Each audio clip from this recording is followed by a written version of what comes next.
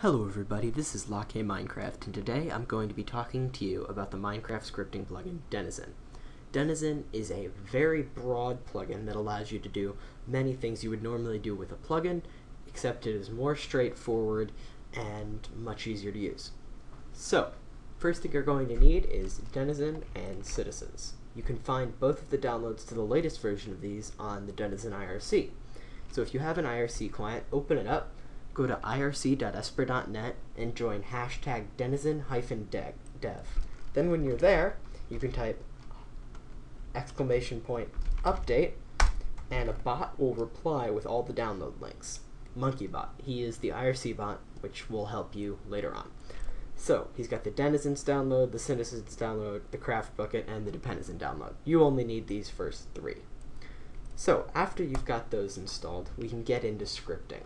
So there are a few different kinds of scripts. So as you can see, I've got a script here called pathfinding.yml, I've got some NPC scripts, I've got some general scripts, and they all do very different things, but there are a few main kinds of scripts. There are task scripts. These are scripts that run a list of commands. There are world scripts that run a list of commands when an event happens. So an example would be when a player breaks a block, a world script would run a set of commands. So they're fired by world events. Interact scripts are another kind of script that are used mainly for quests.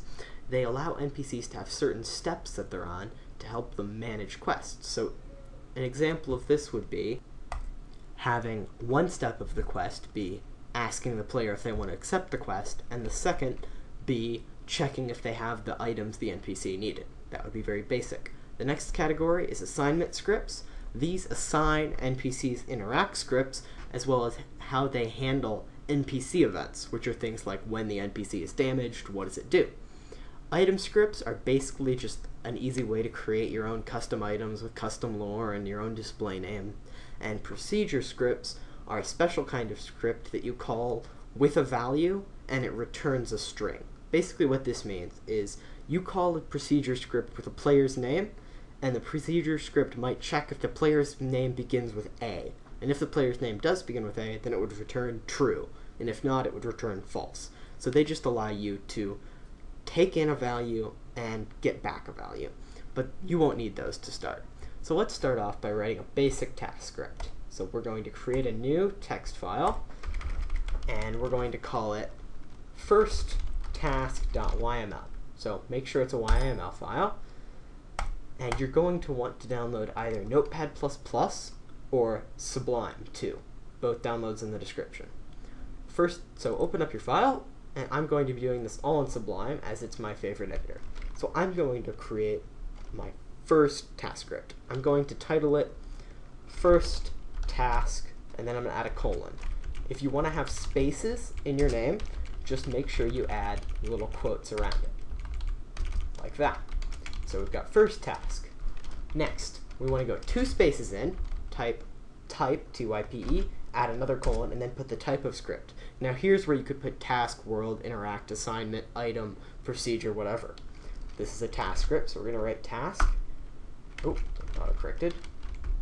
Next, we're going to type on the same line, so again, not different line, 2 spaces in, script, add a colon, and after this, you're going to go 2 spaces in, add a hyphen, and you're going to put your commands. This is the main part of your script right here.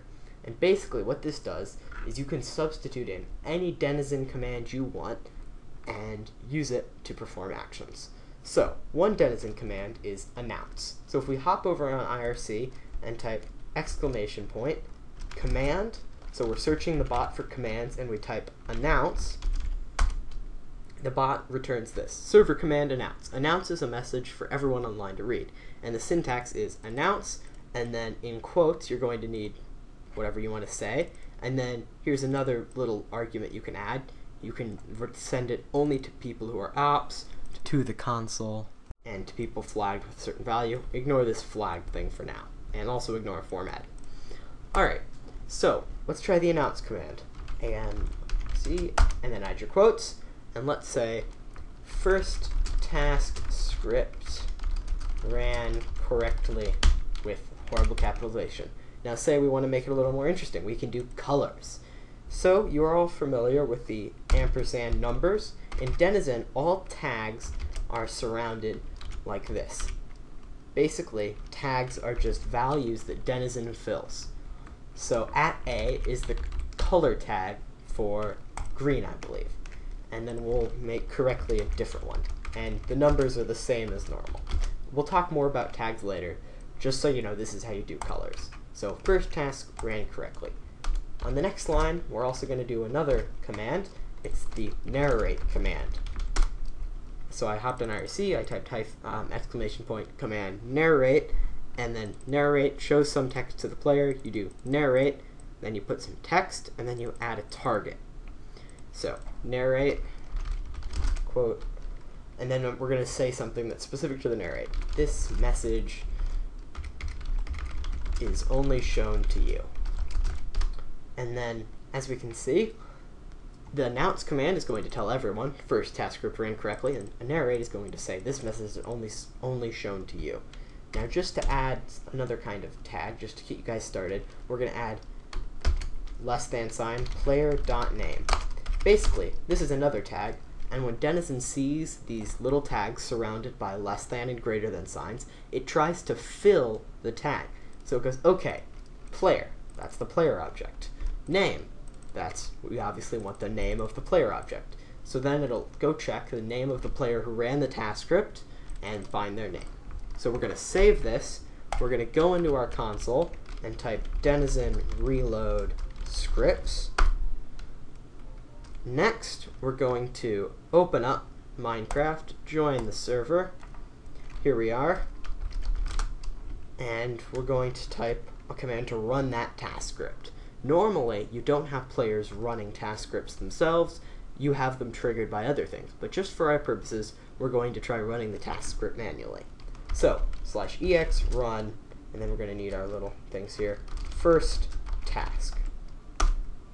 And as we can see, first task script ran correctly. This message is only shown to you, QUE1124. So our colors worked fine, so did our narrate command. If you go in the console, you can see right here, run first task, announce, narrate. That's little Denizen debugging. So that is the basic of task scripts. They run a line of commands, do whatever the commands say to do, and then they end. They're fairly straightforward. They're the most basic kind of script, and you will use them a lot.